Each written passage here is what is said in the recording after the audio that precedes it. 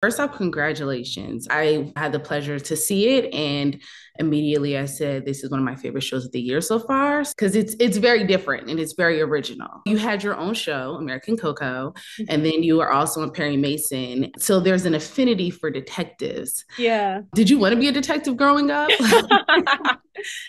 No, but I do think people are mysteries to be solved a lot of times. I'm very curious about people, very interested in what makes them tick.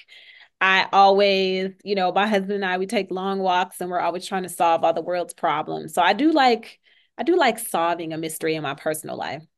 Okay. Now, being that you are from Detroit, Yeah. what parts of this is like really an ode to Detroit? Well, it all is. I mean, it's all born from my experiences in the city, my love of the city, um, people who I've known there, situations that have been sort of flipped and remixed and Mhm. crafted into this story. But it's all really inspired by the city. So, no, I did not go looking for my Tinder date and end up in the Detroit underworld, but 100% my girlfriend would tell me about, like, oh, she went out to this club and it turned out to be a weird sex club and she didn't know, all that stuff. Really? I'm sorry, can we just pause real quick? So that whole like the whole sex club that's inspired by something true? Yeah, was inspired by it. One of my friends was like, I went to this. Her homegirl invited her to an after hour spot, and she was explaining like, oh, and there was all kinds of sex stuff happening there as well. And I was like, really? Um, so yeah, I use a lot of my friends' personal lives, um, a lot of the things that they tell me. But yeah, so much of the show comes from something real, and then of course, we crafted the mystery with a team of writers and everything. So Right. yeah. Now, in regards to the missing child, is that based on anything true? Yeah, it was inspired, a little ripped from the headlines. There was a missing boy in Detroit who went missing when I was a kid. Hmm. And like in 2020, a guy came into it was all in the news that a guy came into a Detroit police station and he said, I'm him. I'm the boy who went missing in the 90s. And for me, I was fascinated. I was refreshing the website, the Detroit Free Press website, trying to get to the bottom of it. And it turns out the guy was just off his meds or whatever. Okay. I'm Exactly. intrigued. Exactly. Exactly. And that's when I said, I was like, oh, this encapsulates so much that's interesting about Detroit, which is just like there is the crime, there is the dangerous element, but then you find out this guy's just needs to be on his meds or just needs some attention for an afternoon. And then you're laughing like, whose cousin is this? Like, who? Right. And to me, it was like that thing growing up in Detroit where you never really knew if it was going to be kind of something dangerous that happened or just like something so funny that had you laughing so hard your stomach aches.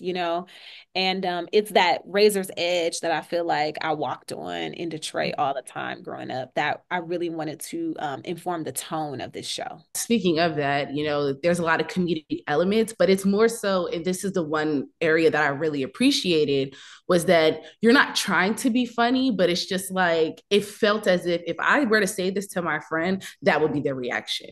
So it was a level of authenticity in the comedy as well as the darkness that I really, really appreciated about this. How Thank are you able to, yeah, of course, how are you able to, make sure that those lines stayed as they were and didn't blur? Yeah, I mean, it was the thing always that people ask. Let's talk about tone. Like every time, actors, what is the tone? It was something that we discovered, in a first season show, you really have to discover it. And of course, you can talk generally like it's a little Atlanta, it's a little Insecure, it's a little Search Party, it's a little Only Murders. But when we got all together, I think Chioke Nasor, who I can't believe that's the first time I'm saying his name today, because he's our pilot director and he's fantastic. But what he did was he really wanted to ground everything, and he was right. Even sometimes I would say something silly should be written on Diarra's classroom, Mm. board or something. He'd be like, no, no, no, everything has to be grounded because there were so many big moments in the series that I think that really helped us pull people in. So that was one thing, which is keeping it as grounded as possible as our baseline. And then the other thing is, Nathan, our composer, had a lot to do with us balancing tone. It might be really subtle. You might not notice it, but that's sonically bringing us Hmm. comedy and the amping up the tension and all of that. And then the third thing is a lot of it was created in the edit, how long you spend in the tension versus when you cut to the joke. And Miles Orion Feltzat, who's one of our EPs, that was really where he shined, was in the edit. I mean, he shined a lot, but in the edit, he really, really worked with our editors, Iris Hirschner and Chetan Chabik and Spencer, to just create our specific tone. And it was just a lot of trial and error, and like, that didn't work. Oh no, that feels good, until we felt like we had something that was specifically our show. It sounds like there was so much love and like collaboration put Mm. into this. I wanted to touch on the teacher side of you because while that's not the main aspect of it, why did you choose to make her a teacher? So my mother was a teacher, and my mom decided to go back to college to be a teacher when I was about four, I think, 4 or 5. And so I felt like a teacher too, because I had gone to night school. I went through the whole process with her. When she graduated, I remember she gave me like a little diploma certificate as well, because I had been to so much night school. I was like, this is bullshit. Like, I'm a kid. I want to get out of here. Um, Well, at and least you have like on the job training if you were able to apply.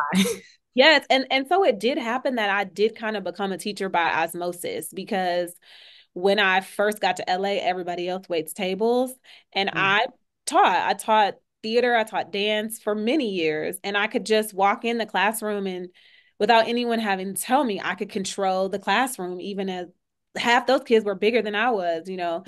Um, and so I think I just have a lot of love for them, because I know how much dedication. I watched my mother really work full time, go back to school, raise me, and be really dedicated to that profession.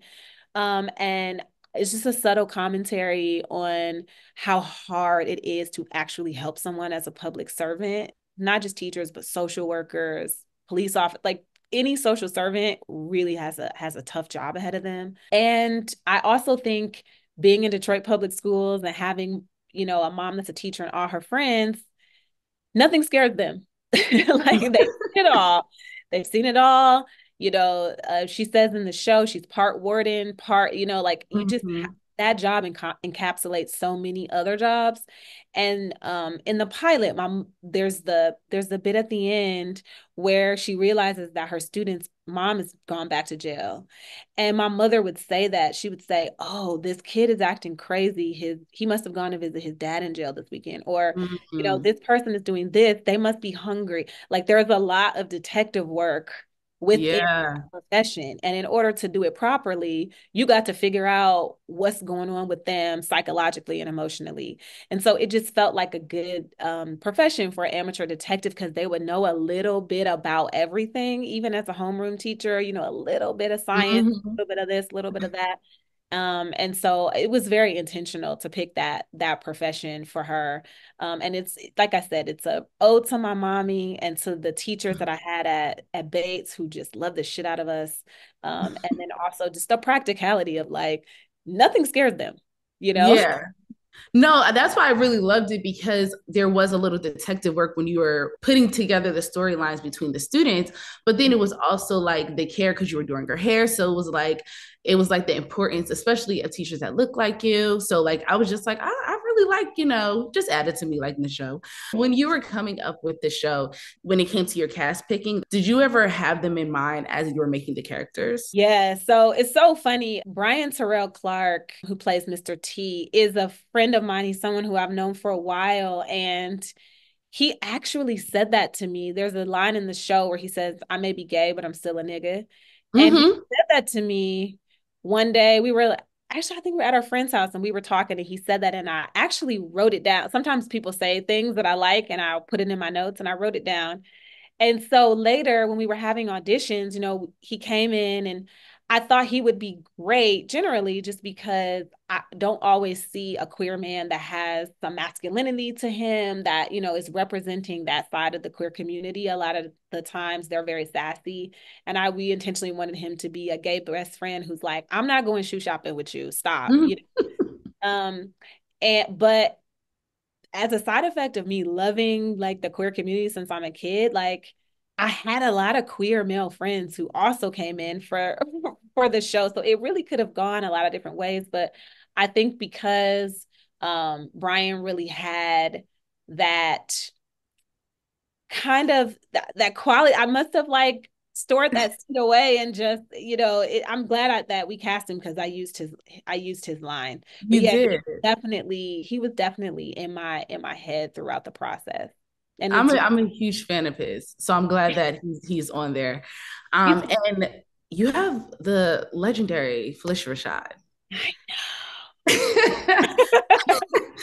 How was it finding out that she was interested in doing it, and what was it like working with her? Because I love the role that you have her in, by the way.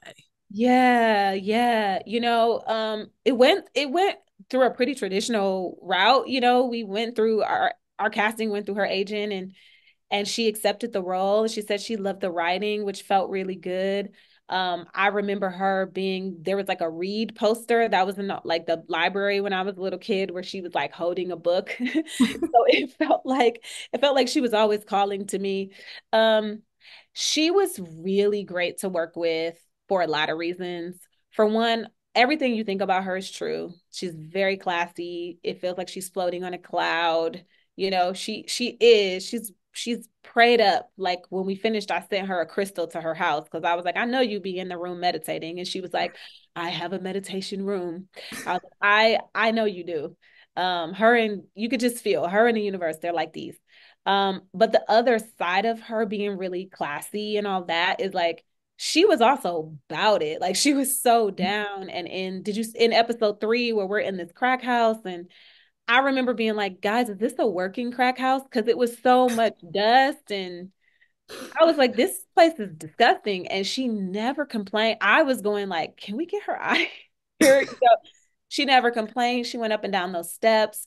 She had a very solid take on her character. She was just ready, and she didn't come in and just go, I'm Phylicia Rashad, I'm gonna walk through this and go home. She Mhm. was just very invested, and that felt really good. And you understand why people are who they are. Mm. Like same with Morris. You're just like, oh, he's professional, he's on time, he's a joy, he's kind. Like it's sometimes I say the shorter the resume, the bigger the diva, because Mm. consummate professionals, they don't play. You know why That's they are where they are. Yeah. that is real. And just last question. So I'm very big on like I feel sometimes people don't know how to really support a show. I think people are very big on like, I'm gonna wait till it's over to binge it and things like that, and not understanding the importance of watching it when it comes out or things like that. So what would you say to like tell your viewers like, how to actually support this show if they like it and things like that? Yeah, that's such a great question because that's what got me on Run the World. I was like, I'm gonna let them all pile up and then I'm gonna get stars, and it was gone. I couldn't believe it. I do think it's important, especially now. They aren't necessarily letting shows, giving shows 3 seasons to see how they do. The community has to show up now. Um, please watch the show. I understand. Listen, Detroit people, I understand the Detroit inclination to want to use your grandma's password or your cousin's password. But if you could just sign up for me, I would really appreciate it. Sign up, it's great to show that the show is generating signups. You can cancel it after the show is over if you want. But yeah, sign up and watch the show, tweet about it, are we threading? Thread about it. Um, get on your socials and talk about it if you're enjoying it. If you're not, shh. Um, but yeah, and I say have watch parties. I am all about community, and I would love for this show to be something that people gather around and talk about and argue about, because Diarra makes some questionable decisions on this journey. She So does. I want to hear it. It's fine. I want to hear y'all complain about what she's doing on Twitter and threads. Okay, thank you so much. It was such a pleasure speaking with you. Thank you. Sharifa, right? Is that right? Yes. Yes. Really nice to meet you. Nice meeting you as well. And I love the show, so I'm like rooting for its success because I want a season 2, you know. Yes, girl.